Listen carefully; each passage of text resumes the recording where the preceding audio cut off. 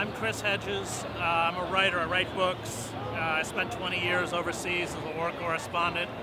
Came back and realized that corporations had carried out a coup d'etat in my country, and I've been fighting back, although not as effectively as you guys.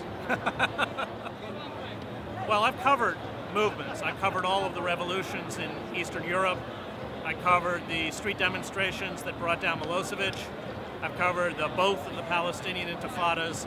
And once movements like this start and articulate a fundamental truth about the society that they live in, and expose the repression, the mendacity, the corruption, and the decay of the structures of power, then they have a kind of centrifugal force. You never know where they're going.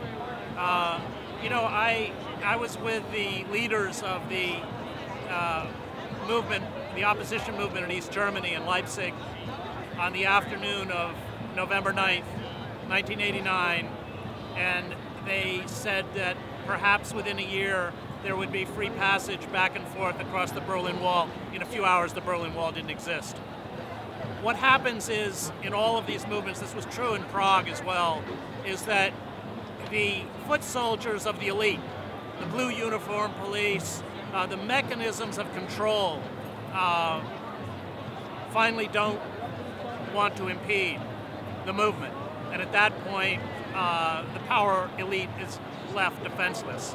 So where's it going? No one knows. Even the people most intimately involved in the organization don't know. All of these movements take on a kind of life and color that is in some ways finally mysterious. The only thing I can say, having been in the middle of similar movements, is that this one is real, and this one could take them all down.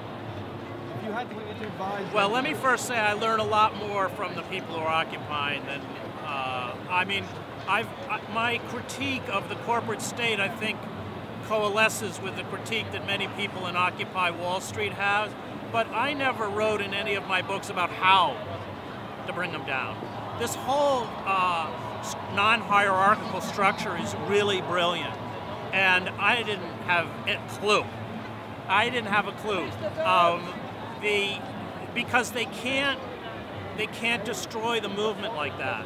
The fact that you rotate people through positions of leadership, and the fact that you're completely transparent, the fact that you realize that you know, you've clearly been provoked. I mean, Anthony Bologna was trying to provoke people in that crowd because they want windows smashed. They know how to handle that. They don't know how to handle this. This is driving them insane. And the fact is that I can guarantee you that huge segments of those blue uniform police sympathize with everything that you're doing. And that is the way you can shatter the manacles of control that have been placed on the country by the corporate state. And that's what scares them. I mean, the most aggressive figures in the crowds are these white-shirted assholes. I mean, okay, you always remember that you only have to deal with them, you know, once in a while. These poor uniformed cops got to deal with them every day.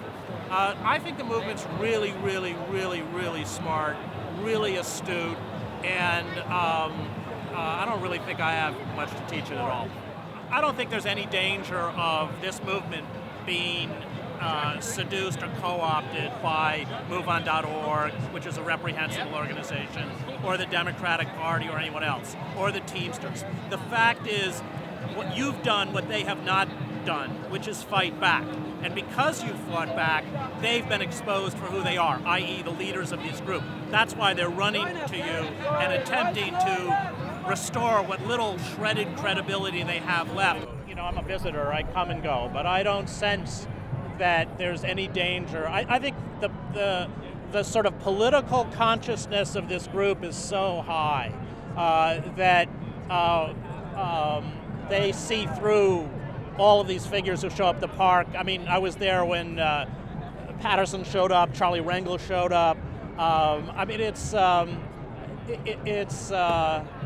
sort of almost sad in a way, because the fact is they have offered nothing, done nothing, except, of course, mouth this empty rhetoric, this kind of feel-your-pain language while betraying the very people they purportedly represent. So I don't think there's any danger of this movement being co-opted at all. I think that even with the Teamsters, the union bosses, and these union bosses are pulling down 5 times what the rank and file is pulling down. They've done nothing for unions except basically barter away their benefits and rights. And in fact, the union bosses have to get down here because otherwise they're going to lose their rank and file. That's why you're seeing groups like Move On or Teamsters coming down here, because you do what their leadership has not done, which is stand up. And let me just say something. I wasn't here Friday morning. For me, I got kids. And it's not about me anymore. It's about the next generation. It's about my children's generation. And I think my passion for what you're doing, and I would even use the word love, comes from the fact that I look at you as fighting on behalf of like my little 3-year-old.